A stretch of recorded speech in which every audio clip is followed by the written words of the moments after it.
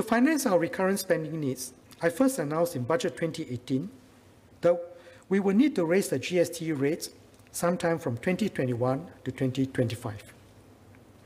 As announced in the Unity Budget in February 2020, in view of economic conditions then, the GST rate increase would not take effect in 2021. This remains our plan. However, we will not be able to put off the increase for too long. We have to make the move sometime during 2022 to 2025, and sooner rather than later, subject to the economic outlook. Without a GST rate increase, we will not be able to meet our rising recurrent needs, in particular healthcare spending. While we are fortunate to be able to tap on our reserves to respond to the COVID-19 crisis, it is not tenable for the government to run persistent budget deficits outside periods of crisis. No finance minister likes to talk about tax increases, certainly not when the pandemic is still raging around the world. But we do this because we plan for the long term and do not shy away from explaining to fellow citizens why we need to make tough but necessary decisions to ensure that we have enough to provide for our nation's future. Let me reiterate my commitment to all, that the government will ensure that our overall taxes and transfer system remains fair and progressive. GST on publicly subsidized education and healthcare will continue to be fully absorbed. And to help cushion the impact when the GST rate is raised, we have set aside $6 billion for an assurance package. This will effectively delay the effect of the GST rate increase for the majority of Singaporean households by at least 5 years.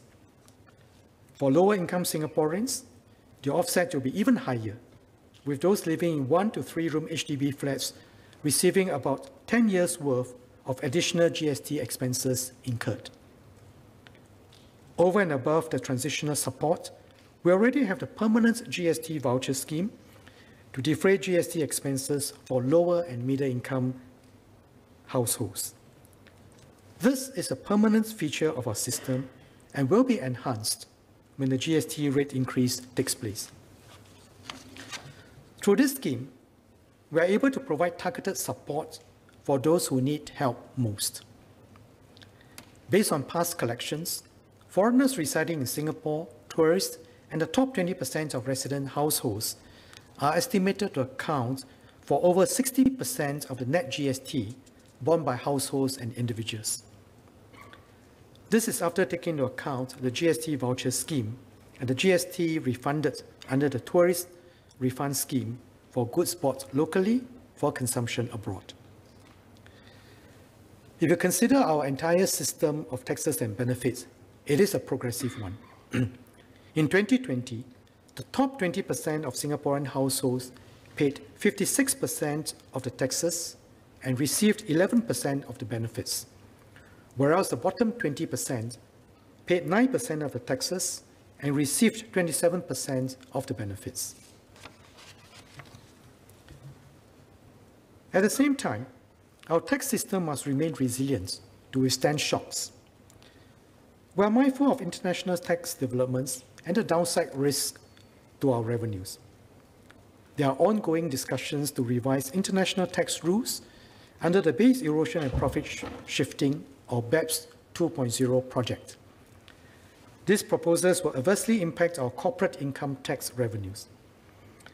As I've mentioned in this House previously, we are actively involved in these talks. If and when international tax rules are changed, we will consider if adjustments are required to our corporate tax system accordingly, in consultation with the industry.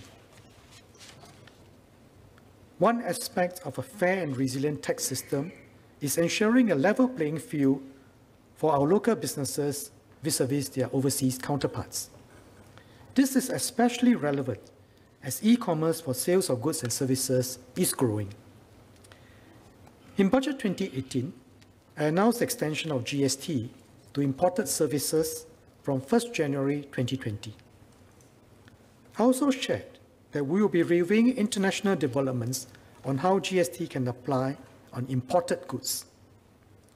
Today, low-value goods imported via air or post are not subject to GST to facilitate clearance at the border. In contrast, GST is paid on such goods purchased in Singapore.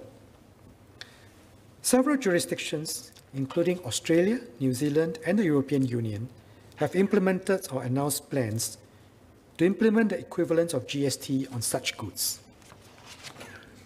I will hence extend GST to imported low-value goods with effect from 1st January 2023.